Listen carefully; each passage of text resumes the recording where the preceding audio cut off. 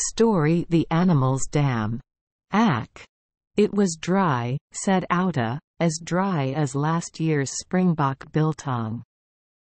For a long time the old man in the sky shot down strong light and sucked all the water out of the veldt. From morning to night he poured down hotness on the world, and when he rolled round to sleep, a hot wind blew, and blew, and blew, till he woke to shine again. The karoo bushes dried up, the rivers had no water, and the poor animals began to die from thirst. It was such a drought, my little masters, as you have never seen. At last Liu called the animals together to make a plan. The sun had gone under, and the Lady Moon was sailing in the sky, beautiful, as she always is, and looking down on the hot world. Liu sat under a krantz on the morning side of a koppie, where it was a little cool, and the others sat round him like a watermelon slice. Leopard, hyena, babian, jackals, hare and tortoise were in front. They were the chief ones. The smaller ones, like dassie, meerkat, and hedgehog, were at the sides, and zebra, springbok, ostrich and giraffe waited in the veldt to hear the news. They pretended to be eating, but all the time their ears went backwards and forwards, so, my bajies, to catch every little sound, and they were ready at the first sign of danger to race away, kicking up the dust so that Liu would not be able to see them. But they needn't have been afraid. Liu was too hot and tired and weak to catch anything. He just sat against the krantz with his dry tongue hanging out, and the others just lay round about in the watermelon slice with their dry tongues hanging out, and every time they looked at the sky to see if any clouds were coming up. But no. The sky was just like a big, hot soakpot turned over above their heads, with the Lady Moon making a silver road across it, and the little stars shining like bits broken off the big, hot sun. There was nothing that even looked like a cloud. At last Liu pulled in his tongue and rolled it about in his mouth to get the dryness off. When it stopped rattling, he began to talk. "Friends and brothers and nephews," he said. Yes, just like that Liu began. He was so miserable that he felt friendly with them all. "Friends and brothers and nephews, it is time to make a plan. You know how it is with a drought. When it is at its worst, the bottom of the clouds falls out, and the water runs away fast, to the sea, where there is too much water already, and the poor karoo is left again without any. Even if a land rain comes, it just sinks in, because the ground is too loose and dry to hold it, so we must make a plan to keep the water, and my plan is to dig a dam. But it's no use for one or two to work. Everyone must help. What do you say?" "Certainly," said Leopard. "Certainly," said Hyena. "Certainly," said Antbear. "Certainly," said Jackals, but he winked his eye at the Lady Moon, and then put his nose into the warm sand so that no one could see his sly smile. All the other animals said, "Certainly," and then they began to talk about the dam. Dear land! A person would never have said their throats were dry. Each one had a different plan, and each one talked without listening to the other. It was like a church bazaar. Yes, bajies. Long ago when Outa was young he was on a bazaar in the village, but he was glad, my bajies, when he could creep into the veldt again and get the noise out of his ears. At last the water tortoise, he with the wise little head under his patchwork shell, said, "Let us go now while it is cool, and look for a place for the dam." So they hunted about and found a nice place, and soon they began to make the dam. Bajies, but those animals worked. They scratched, they dug, they poked, they bored, they pushed and they rolled, and they all did their best, so that the dam could be ready when the rain came. Only lazy Jack Halls did not work. He just roamed round saying to the others, "Why don't you do this? Why don't you do that?" till at last they asked, "Why don't you do it yourself?" But Jack Halls only laughed at them. "And why should I be so foolish as to scratch my nails off for your old dam?" he said. "But you said, 'Certainly,' too, when asked us, didn't you?" they asked. Then Jack Halls laughed more than ever. "Ha ha ha! Ha ha ha! Am I then a slave of my word? That was last night. Don't you know yet that a thing is one color by moonlight, and quite another color when the sun shines on it? Ha! Ha! Ha!" So he went about bothering the poor animals that were working so hard, and laughing at them when they got hot and tired. What's the use of working so hard? Those who do not work will also drink. How do you know? They asked. Wait a bit, you'll see, said sly Jack Halls, winking his eye again. At last the dam was finished, and that very night the rain began. It kept on, till the dam was quite full and the water began to run away over the veldt, down to the great big dam called the sea. That is the mother of all water, and so broad, my Bajis, that truly you can't see the wall at the other side, even when you stand on a high kopje. Yes, so Outa has heard from truth-telling people. The milk bushes and carew bushes grew green again, and the little veldt flowers burst out of the hard ground, and opened their white, and blue, and pink, and purple eyes to look at the sun.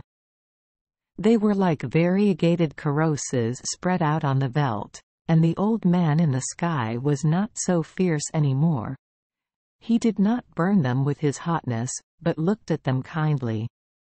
And the animals were so glad for the water. From far and near they came to the dam to drink. But Jack Halls was before them all. Soon after the sun went down.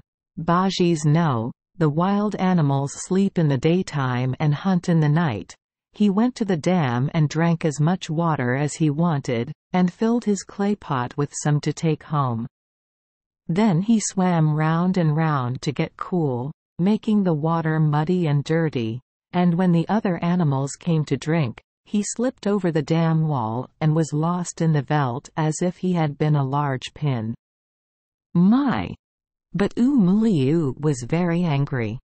Hor r, he roared, hor r. What is this for a thing? Does the lazy one think he can share with the workers? Who ever heard of such a thing? Hor r. Here, Broer Babian, take this big kiri and hide yourself by the dam tonight, so that you can catch this vagabond, this water stealer. Early that night, there was Jack Halls again. He peeped this way and that way.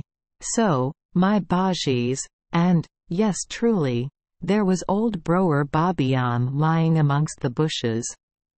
But Jack Halls was too shelm for him. He made as if he didn't see him. He danced along on his hind legs, all in the round, at the edge of the dam, singing, hing ting ting. Hana maka ding. My sweet, sweet water. He sang this over and over, and every time he came to the end of a line, he dipped his fingers into his clay pot and sucked them. Aha! But my honey is nice, he said, licking his lips. What do I want with their old dirty water, when I have a whole pot full of nice sweet water? Bajis know, baboons will do anything for honey, and when old Broer Babian heard Jack Halls he forgot he was there to guard the dam. He crept out from his hiding place, a little nearer, and at last he couldn't keep quiet any longer. When Jack Halls came dancing along again, he called out in a great hurry, "Good evening, Jack Halls. Please give me a little of your sweet water, too." "R.A.," said Jack Halls, jumping to one side and pretending to be startled. "What a shriek you gave me. What are you doing here, Broer Babiaan?" "Ack no, Jack Halls, I'm just taking a little walk. It's such a fine night. But why have you got that big kiri? Only to dig out Ientes. Do you really want some of my sweet water?" "Yes, please, Jack Halls," said Broer Babiaan, licking his lips. "And what will you give me for it?" "I'll let you fill your pot with water from the dam." "Ack! I don't want any of that dirty old dam water, but I know how fond you are of this sweet water, Broer, so I'll let you drink some. Here, I'll hold your kiri while you drink."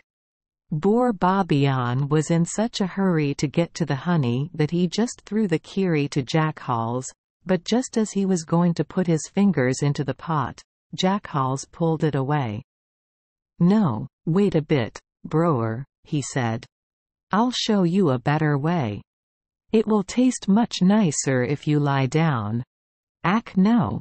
Really, Jack Halls?" "Yes, really," said Jack Halls.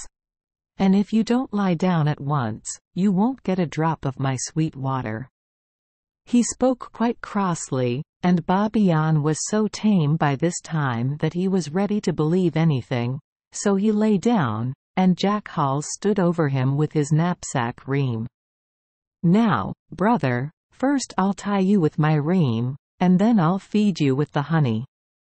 "Yes, yes," said Broer Babiaan quickly. His mouth was watering for the honey. He couldn't think of anything else, and he had long ago forgotten all about looking after the dam. It goes so, my Bajes, when a person thinks only of what he wants and not of what he must. So he let Jack Halls tie his hands and feet, and even his tail, and then he opened his mouth wide. But Jack Halls only danced round and round, sticking his fingers into the pot and licking them, and singing, "Hing ting ting. Hana maka ding. My sweet, sweet water. Where's mine?" called Broer Babiaan. "You said you would feed me. Where's my sweet water?" "Here's all the sweet water you'll get from me," said Jack Halls, and, cracks, he gave poor Broer Babiaan a hard hit with the kiri. "Boorgum! Boorgum! Help!" screamed Broer Babiaan, and tried to roll away. But there was no one to help him, so he could only scream and roll over, and each time he rolled over, Jack Halls hit him again, cracks. At last he squeezed the clay pot, and Bajes can believe me it had never had any honey in it at all, over Broer Babiaan's head, while he ran off and drank as much water as he wanted, and swam, and stirred up the mud. Then he took the clay pot off Broer Babiaan's head, filled it with water, and danced off, singing, "Hing ting ting. Hana maka ding. My sweet, sweet water. Goodbye, brother," he called out. "I hope you'll enjoy the sweet water you'll get from Liu when he sees how well you have looked after the dam." Poor old Broer Babiaan was, so miserable, but he was even more unhappy after Liu had punished him and set him on a large stone for the other animals to mock at. Bajes, it was sad. They came in a long string, big ones and little ones, and each one stopped in front of the big stone and stuck out his tongue, then turned round and stuck out his tail. Yes, so rude they were to Broer Babiaan, till the poor old animal got ashameder and ashameder, and sat all in a heap, hanging down his head and trying not to see how they were mocking at him. When all the animals had passed on and drunk water, Liu untied Broer Babiaan and let him go, And off he went to the kranzes as fast as he could, with his tail between his legs. And that is all for tonight, my Bajis. It is too long to finish now.